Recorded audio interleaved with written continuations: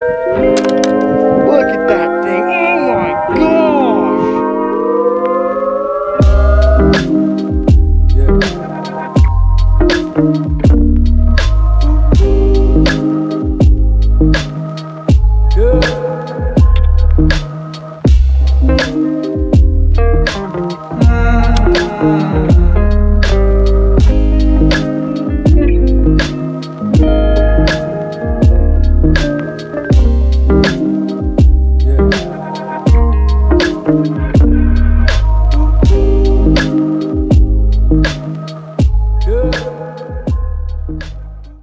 A much anticipated day has come. I've been looking forward to this trip for a long time, as in a week since I've known about it. About a week ago, I saw my buddy Jason Whitwer post on Instagram that he was going on a backpacking trip, fishing trip with his llamas. Him and his brother Dustin own Backcountry Logistics.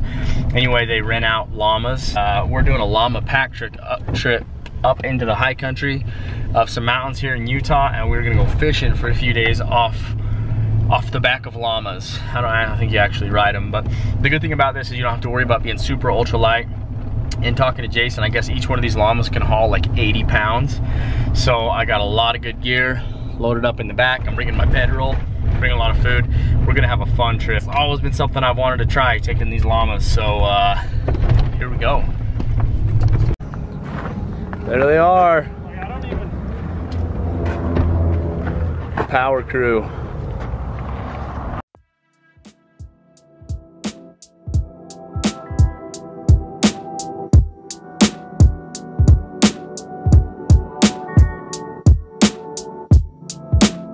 We made it. Super secret location. You guys aren't allowed to know where we are. It's really bouldery up here, but I'm not gonna say the name of the mountain. We pulled the trailer up a very questionable road, but the old Ford handled it just fine. And now we're gonna unload these buttes.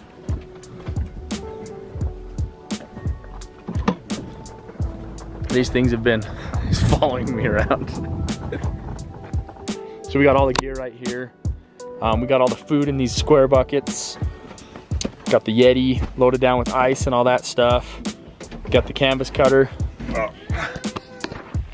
Water. Best thing about this kind of camping is you do not have to pack light. I weighed everything before I came and it was like less than 50 pounds. So we should be in pretty good shape between 4 llamas that can haul 80 pounds apiece. This hike is gonna be like between 1 and 20 miles.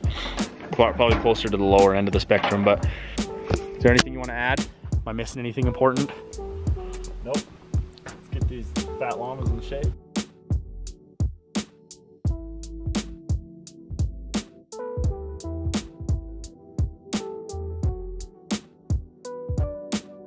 What are their names? Juan. That's Louie. Louie. And then Conquista. Conquista. That's Aaron. Aaron. Check yourself, Aaron. This is the spread. That's a serious amount of gear to fit, plus all those buckets of food. Of course, we had to have a watermelon, because why not, right? Might as well enjoy the finer things. Pork skins. You mark my word. We will get all of this gear on 4 llamas. It's daunting. That's a lot of stuff. So this is how I packed. I put all my clothes and electronics, camera gear in that Yeti bag. All my food and cooking stuff in it. Yeti has all the cold stuff. I'm gonna pack my Kafaru on my back, and then the canvas cutter's getting packed. It's gonna be cold, but we have a Kafaru teepee that we're gonna be crashing out in. We didn't bring a stove or anything, but we'll be plenty warm.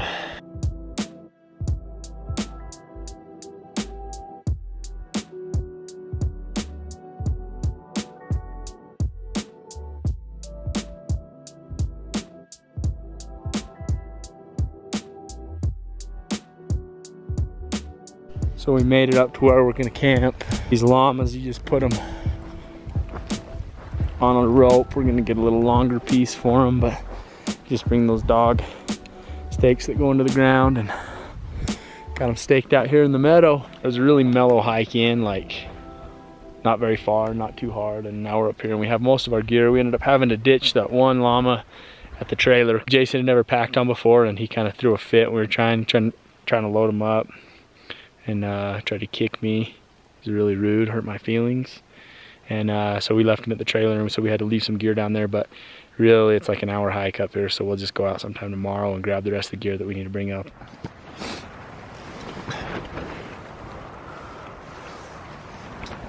Snowing sideways out there, and this teepee's still holding up pretty good. Got a little breakfast going on, a little bit of the hot ignite. This is my new fishing pack, not sponsored. Bought it at Walmart for $9. Maybe it was $14. But I got all my fishing stuff in that little thing, and it's like a bino harness. I'll just wear it on my chest. It's snowing still. You guys see the snow? Yeah, you can see it. If it mellows out a little, the lake's just right here below us. We'll go try it out. I want to catch a fish and eat it.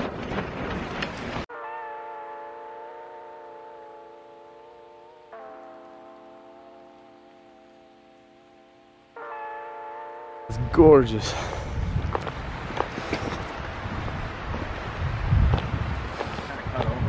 Yeah, I can just cut over wherever.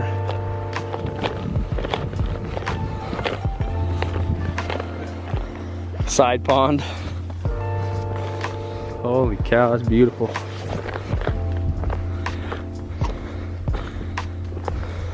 Think there's any big fish got trapped over here? I'm pretty good with captive audience.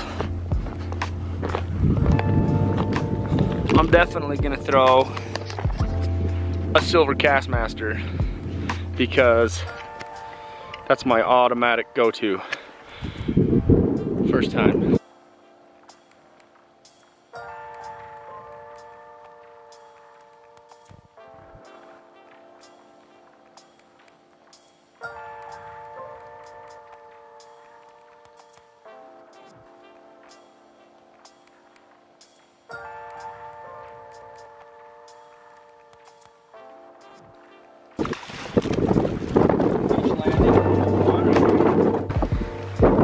There's lunch right there.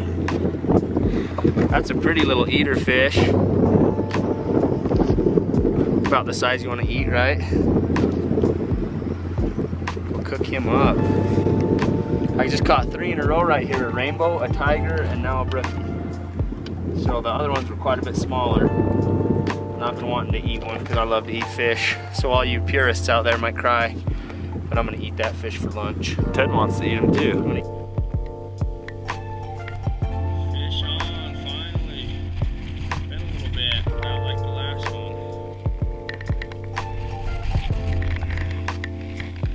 Another pretty brook. Second lunch fish of the day right there. Hey, you packing fish too? It's like when they pick up, they pick up. Jason just walked around the corner holding a good brookie too, so there's lunch.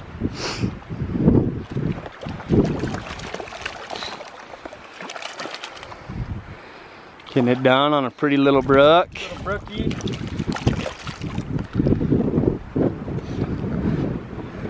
On the marabou jig, my all-time favorite. They're so pretty, man, the colors, and they got all their fins and stuff. Gorgeous fish. Feisty. There he goes. On to the next one. Fishing's been pretty decent. I think I'm up to, I think I've caught 3 and Dustin's caught a couple, so Dustin. I keep calling you Dustin, dude, I can't get around it. Jason. Anyway, keep fishing, never stop.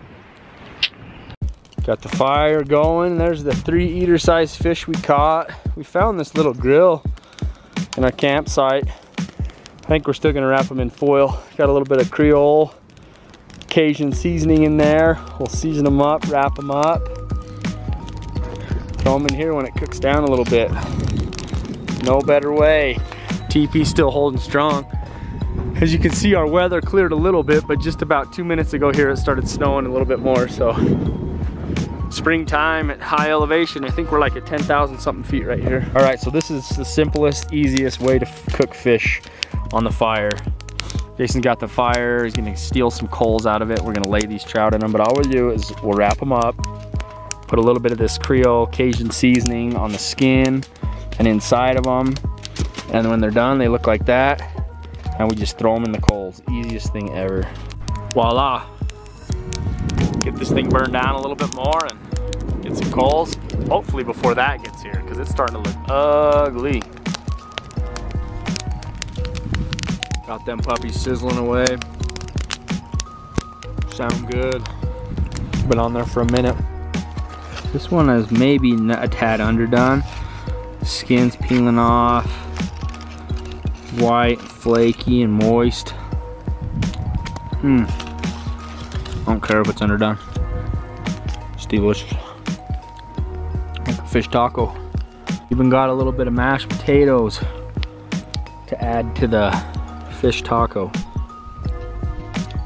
Trout caught a couple hours ago, mashed potato taco. Oh, it don't get any better.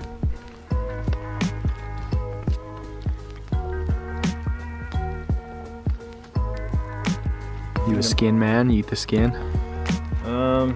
Yeah, I ain't scared. What's your thoughts? It's freaking good. Okay. Give me a second.